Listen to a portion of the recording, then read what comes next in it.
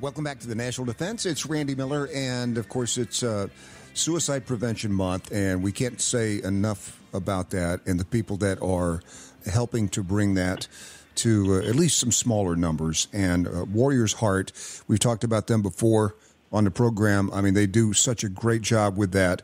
And one of the players in that is Master Sergeant and best-selling author Justin Jordan.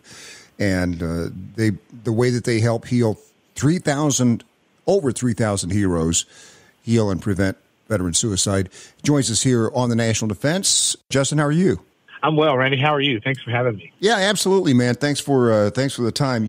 I'm really fascinated at your story because you had an MOS that I had never heard of since I've been doing this show.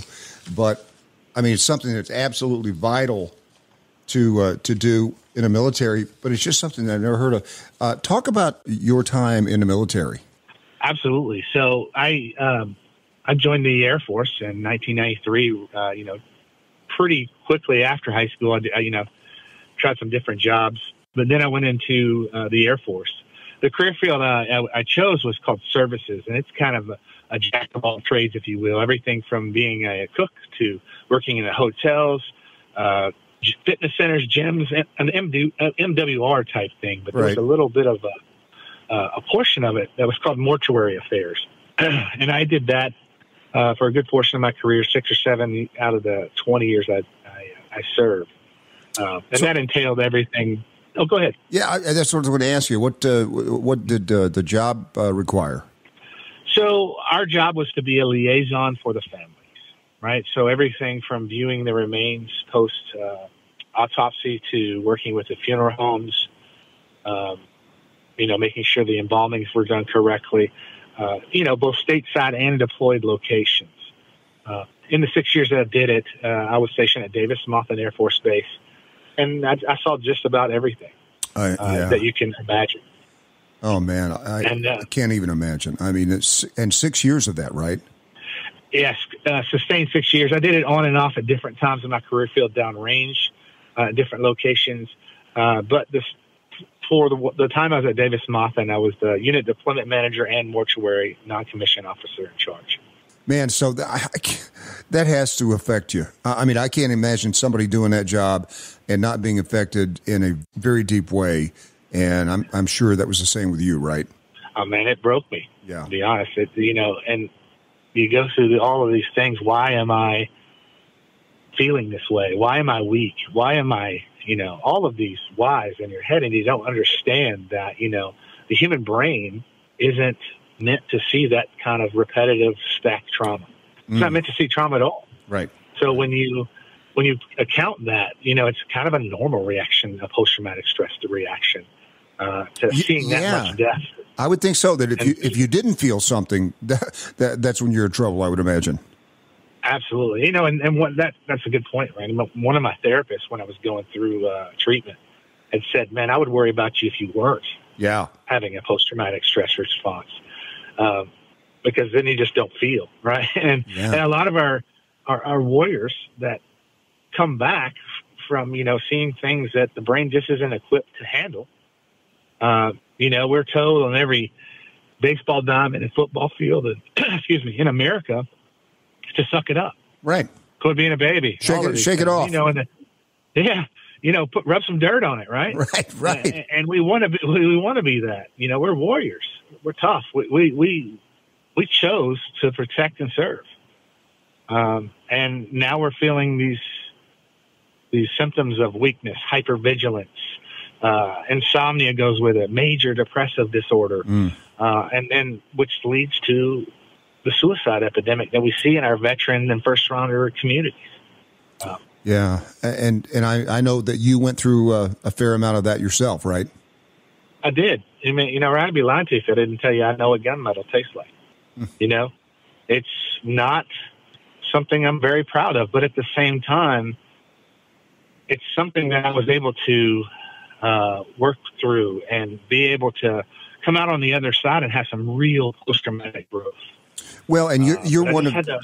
I was just going to say, Justin, you're one of the very few people, I think, that can then translate that for another warrior that's going through the same thing because you've been there.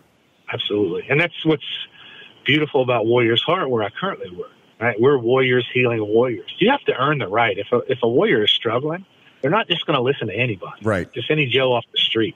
Yeah, you have to have some earned experience. And a lot of times they'll make jokes with me, chair force, right? We go back and forth between the branches. But when they find out what I did, they're like, okay, this guy gets it. Yeah. He understands the struggles I'm going through. And you actually wrote a book about this called And Then I Cried, Stories of a Mortuary NCO. And that has to be, I would think, very therapeutic in itself. It is. So how that came about, I actually went to treatment at a place called in Salt Lake City. I was an active duty master sergeant. And when I was there, part of our therapies, we would come and share our stories in group with the other teammates I was in there with. And, you know, it was a struggle because I would come in every day with a different story. And, you know, the men and women I was in there with, you know, they had one or two. I had hundreds, so I didn't know what to share. Right. But my therapist shared with me on the way out the door, she's like, your stories have impact on others. And I really think you should consider writing them down, because we did cognitive processing therapy, which was handwriting our stories. So I really thought about that on the way home and said, you know what, challenge accepted. And I hand wrote the book in 30 days after I got home. Oh, wow. And I really wanted to make sure that it was a dignified product. It wasn't something that I was, you know, hey, look at me. It's about the stories of the men and women. And I asked you to walk next to me and feel it. Because the more we share our stories, the less, I call it the ripped off Band-Aid theory. Every time you tell it, it hurts a little less. And that's what we have here at Warriors Heart. We do a thing called a lifeline, and it's from first cognition all the way to current state. And you go through it with your peers, and it's kind of a crescendo moment in our treatment, right? It says, hey, and you have to give that story in front of your peers. And that's hard to do. Wow. You know, Tom Spooner, one of our founders, often says, you know, a gunfight, that's easy. But sitting in front of my peers and sharing my deepest, darkest secrets, that's hard to do. Wow. We're talking to Justin Dorton here on the National Defense. And, let's get into Warriors Heart. How did you find them, and what do you do there? Absolutely. Well, thank you. I found them 7 years ago. I was that stereotypical veteran, jumping from job to job to job after service. I was medically retired for post-traumatic stress after 20 years in service. My wife was active duty. She is medically retired just at 19 years. So we found ourselves, you know, probably about 20% of our income trying to figure out a VA system, trying to figure out all of these things, and just struggling. Also, you know, some unresolved post-traumatic stress on both of our sides. Sure. Right. So I had my daughter had decided to play softball at the local high school here in Bandera, Texas. And I met one of our founders, Lisa Lannon, was working the concession booth. And we just started talking and had a good conversation. And she invited me out to show me what Warriors Heart was all about. It was new in the community, less than a year old at that time. And I just fell in love. And they said, hey, do you want to work with us? And I'm like, absolutely. And since then, I've done everything here. As I was admissions advocate, I became the admissions director for 4 or 5 years.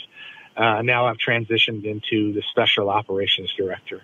And I support all the teams at both of our locations with anything they may need, special projects, and help with. And I know you guys have a 42-day recovery program. Talk about that a little bit, and why 42 days?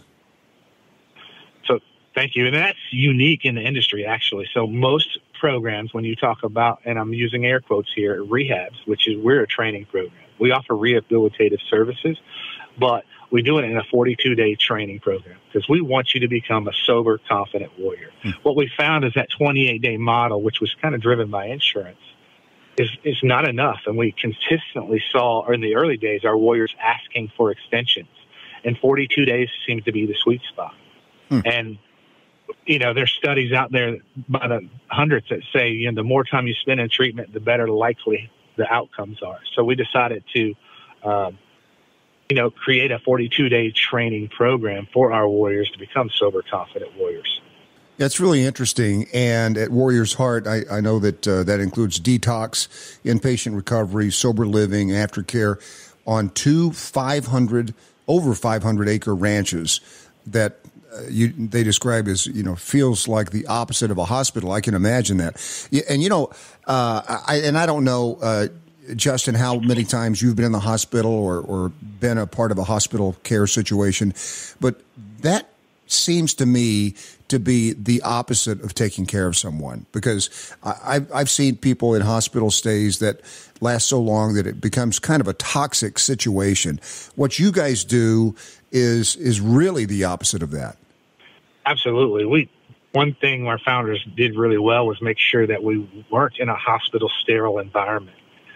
We need our warriors to, have an environment of care that's, respectful of their service. They deserve it. They deserve to have 5-star accommodations. Yeah. They deserve to have queen-size beds. They deserve to have the very best therapists that you can get.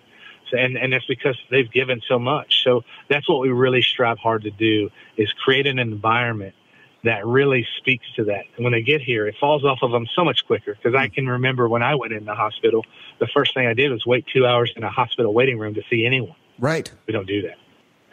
We say, welcome home the second you get here, and our staff immediately takes you in. We start doing the necessary paperwork. Our nurses meet with you. And then if you need detox, you go into that level of care.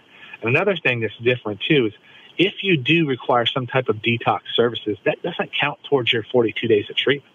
That's an addition.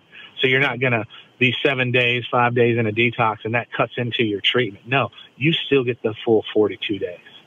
And then you guys, it's not done then. You offer follow-up and keep checking in with these folks, right? Absolutely. When they get here, they get a Mission My Life, and that works through their aftercare.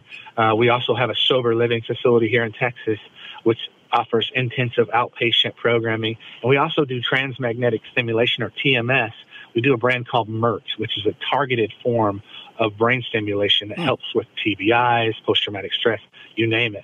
So we run the full gamut, all the different modalities of care for this addiction, as well as substance abuse and post-traumatic stress disorder, as well as other co-occurring psychological disorders. Man, that is incredible. That's so cool. We're talking to Justin Jordan here on the National Defense and Warrior's Heart, and they get to have some fun too. I mean, it's electives like fishing and hiking, canine therapy, equine.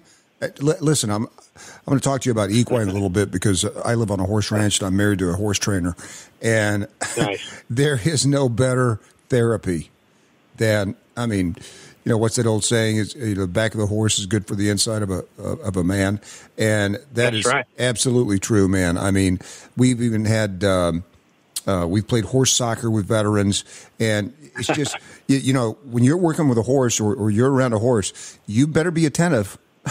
Or you right. Be on the ground.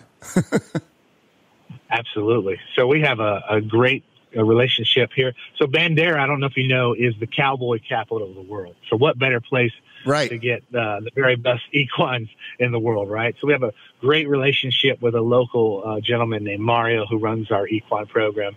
And the warriors get to learn husbandry. They get to ride some horses at our Texas location. And our Virginia location is it's a newer facility, about a year old, almost to the day. 9/11, we opened last year. So we're still working on starting that one up, but we should see that coming online very soon. That's cool. In our Virginia location. I just participated in an event last month in Austin, just about an hour outside of Austin, and it was sponsored by Ford. It's one of our sponsors, and they did a Bronco off rodeo, and it was all for veterans. I was, it was great. It was great, and they put you in these Broncos. And you go on this expedition that is, over rocks and things you shouldn't be able to climb in a Bronco. And I get in mine, and I've got two Purple Heart recipients in the back, and I'm driving, and I'm like, what?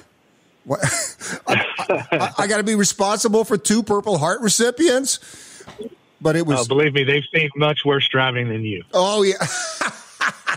We had a blast. We just had a blast. Yeah. And, that's the kind of stuff I think you're talking about, that number one, that camaraderie, that feeling of doing something and being a part of a mission.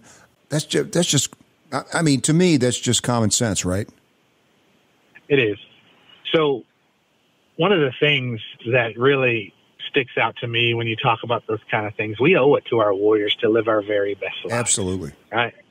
We owe it to them because the ones that we have lost, if they were sitting next to us, they wouldn't want us sitting in it for a moment. They'd want us to go out there and excuse my language, kick ass every day.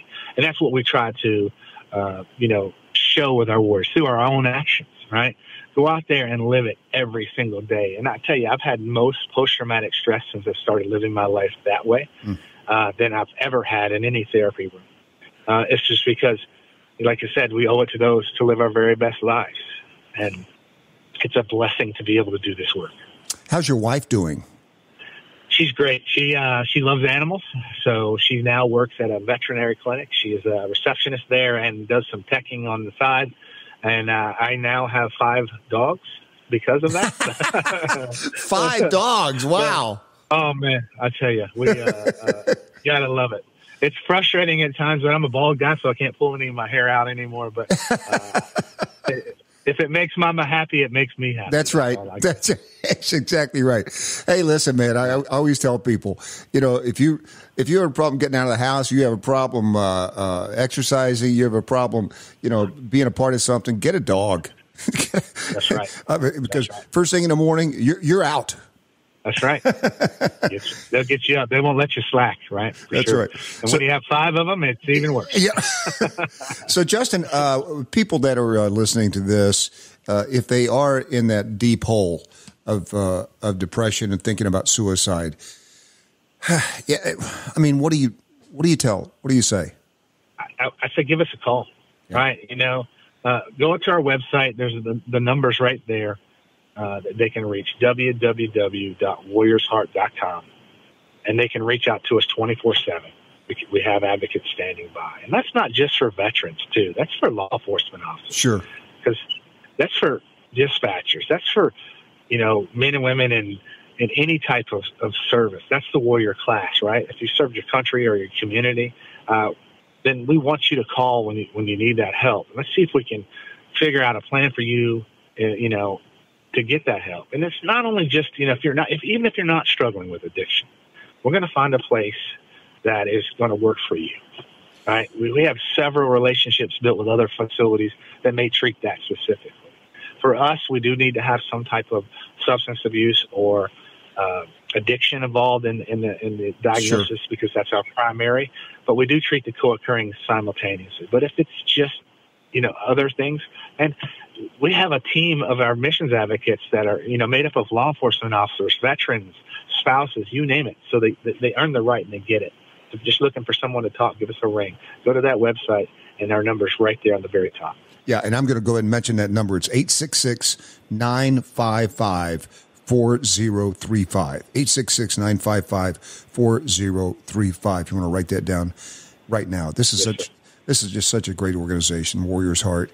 Man, Justin, thank you so much for your story, and thank you for your service. Thank you for the time today and everything that you're doing every day for veterans. Well, thank you. The pleasure is all mine. It's always good to share the story of Warriors Heart. Next time I'm in Texas, I'm going to come and look you up. You're always welcome. Come tour. Thank you, man. Have a great day. You too. We'll be right back here on the National Defense.